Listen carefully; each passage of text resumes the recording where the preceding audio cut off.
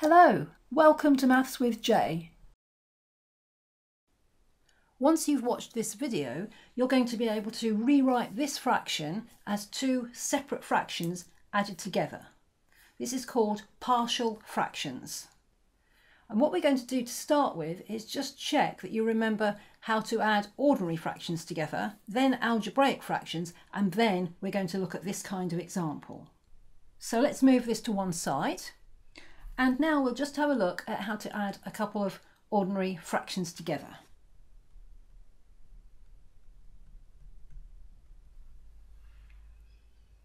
So this should be really simple. We're adding 2/3 and 1/4 together, and the important thing here is the method that we're using. So what I'm going to do here is show that we've got to multiply numerator and denominator of the first fraction by the denominator in the other fraction. So we're multiplying both the 2 and the 3 by 4. And similarly, for the second fraction, we're multiplying the 1 and the 4 by the denominator in the other fraction. So we're multiplying those both by 3. So our denominator is 12, and 2 4s are 8. 1 times 3, 3. So 8 plus 3 is equal to 11. So our fraction there is 11/12. So that should just be very simple revision. The next thing we're going to look at is adding together two algebraic fractions. So we're using the same kind of method that we've used here. So let's just move this to one side. So now we're going to add together something a bit more interesting. So we've got 2 over x plus 5. And the other fraction, which we'll add to that, is 1 over x minus 3. So although it looks more complicated than the example we just looked at, it's using the same kind of method. So before we multiplied the denominators together. So we're thinking of it here as multiplying the first fraction by the denominator in the other fraction. Well, that's the top and the bottom of the first fraction by that. So just as before we multiplied the 2 and the 3 both by 4, now we're multiplying the 2 and the x plus 5 both by x minus 3. So we're going to have that the first fraction is equivalent to 2 times x minus 3, and then our denominator will be x plus 5 times x minus 3, because we've multiplied top and bottom of the fraction by the same thing. Remember, x minus 3 just represents a number. So we've multiplied top and bottom of the first fraction by x minus 3. And the same sort of thing for the second fraction, this time multiplying the numerator and denominator both by x plus 5.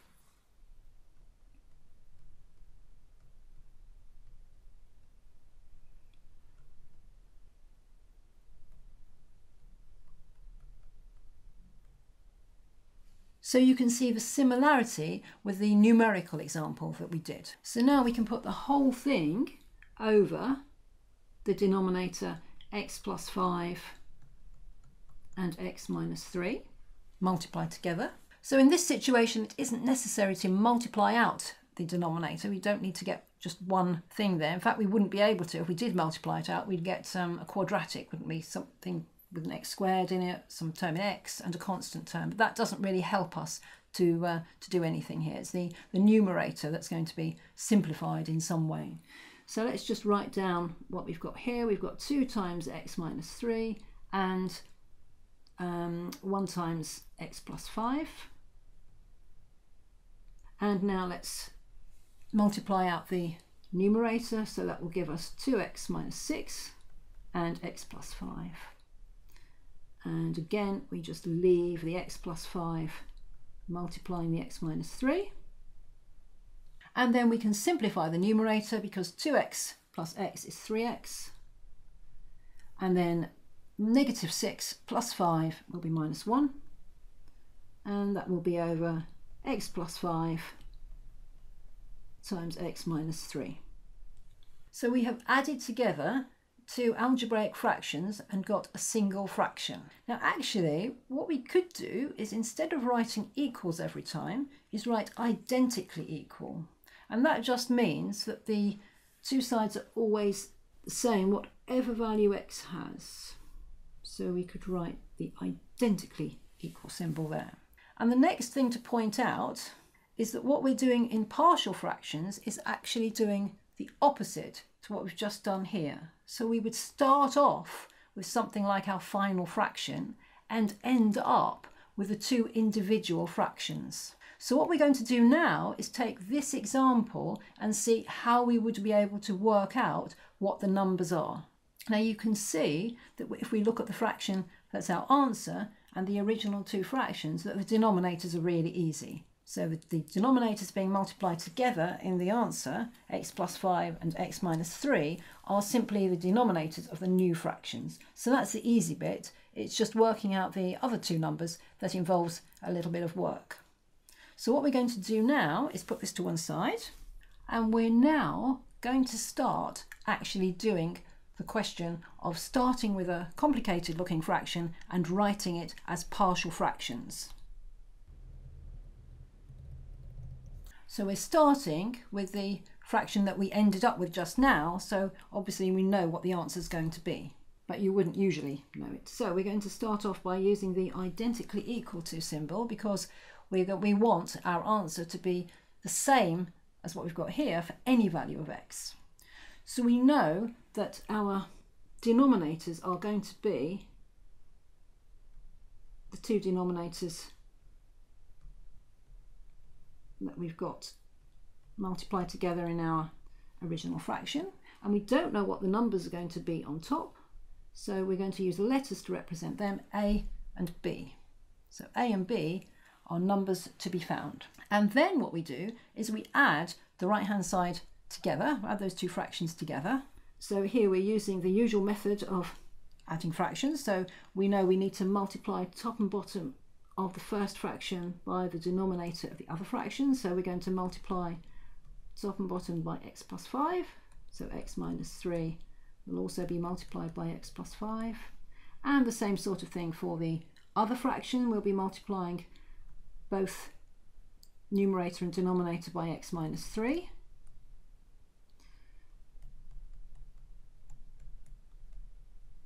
And then, just as we were doing earlier on, we can just write the denominator down once. Really long line needed there. So we've got x minus 3 times x plus 5. It doesn't matter what order we write these in. Remember that x minus 3 times x plus 5 is the same as x plus 5 times x minus 3. And then we're just going to write down these without actually doing any more other than really just writing them as they look there, but they've been combined into one fraction now.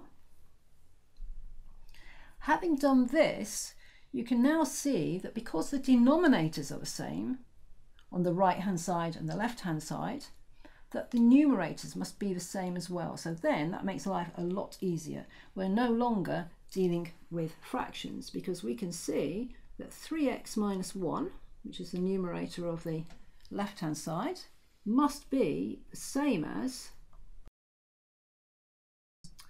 the numerator on the right hand side. So it's a times x plus 5 times b times x minus 3. Now the important thing to remember here is that we've got identically equals, and that means that we can put in any value of x and that will be true. So we could choose x is 7, 9, 10.3, 0, whatever, it will be true. But remember, what we're actually trying to do is to find the values of a and b. So the easiest way to find a and b would be, first of all, to make the coefficient of, what should we choose first? Make the coefficient of a 0 to start with, then we'd be able to find b. So we're looking at the x plus 5, we want to make that 0, and to do that, we put x equal to negative 5, don't we? So when we substitute in x equals negative 5 into this identity, it's an identity rather than an equation because we've got identically equals. So when we do that, we've got 3 times negative 5, subtract 1 on the left hand side. Now we're just using equals. A multiplies 0, so if you want for completeness we can put that in. And then b is multiplying negative 5, subtract 3. So that gives us, on the left-hand side, negative 15, take away 1, so negative 16. And the right-hand side, b is being multiplied by negative 8. So dividing both sides by negative 8 gives us that b is 2. So you can see we can do a similar sort of thing to find what a is. We now want to get the coefficient of b to be 0, so we want x minus 3 to be 0, so x is going to be 3. So when x is 3, the left hand side is going to be 3 times 3 minus 1, so that will be 8. And then on the right hand side, a is going to be multiplying 3 plus 5, so we're going to have 8 times a. And then b is going to multiply 0, so we've just got that 8 equals 8a. So we've got that a is 1. So now we can go back and use the top line and replace the a and the b by 1 and 2. So I've written out the top line again. So all we need to do is to replace the a by 1 and the b by 2. So we have split a complicated looking fraction into two separate fractions.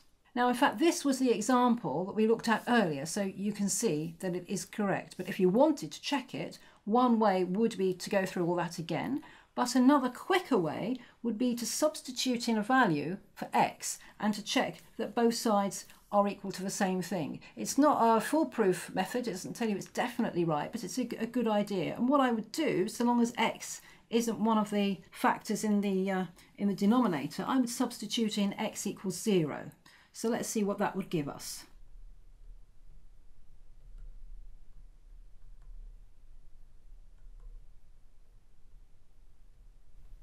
So if we put x equals 0 into the left hand side, we can very quickly see that we get, so 3 times 0 is nothing, so we just get minus 1 on top, and then in the denominator we get 5 times minus 3, so that's minus a 15th, so that's 1/15.